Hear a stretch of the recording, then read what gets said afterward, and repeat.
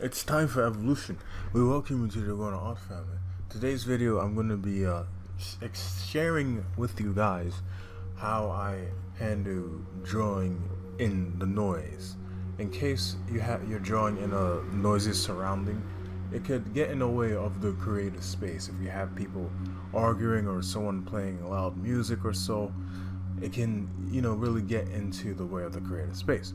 So one thing I like to do, if by any chance I'm not able to get out, for example, if I'm at home and there's family drama going on, and I'm sure that's normal, but if there's any drama going on at home, then I'll take myself to the public library or so, somewhere that's supposed to be quiet, and that's where I will conduct my work at.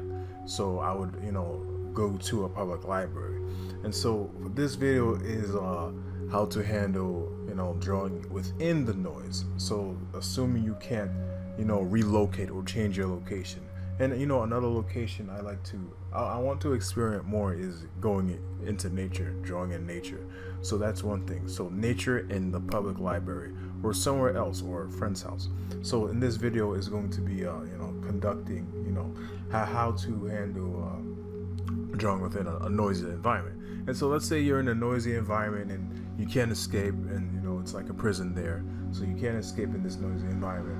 And so what I like to do is sometimes I put on headphones and I listen to instrumental or 432 hertz music, and that really calms the mood. It doesn't make the brain think too much or so. So when I listen to 432 hertz music, it tends to when I'm compared to other music, like other songs, there's lyrical music, there's instrumental music.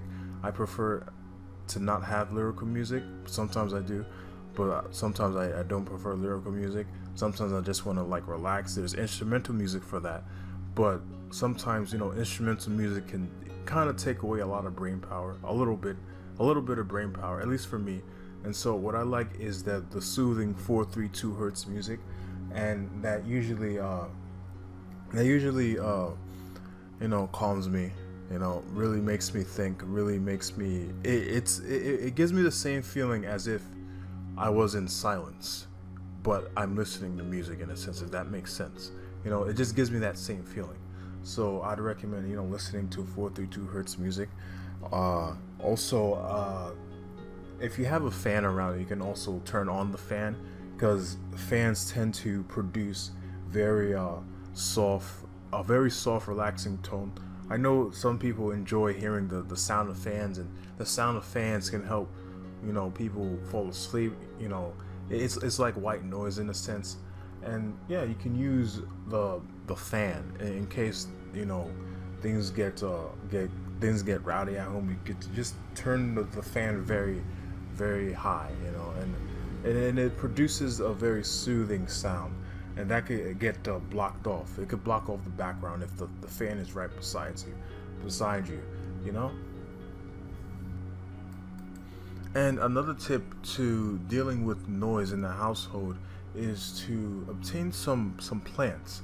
Now, plants are really beneficial, and chances are, if there's noise in the house, what's going on through your body is likely an anxiety or stress going on, and there are certain plants that can help to reduce that stress.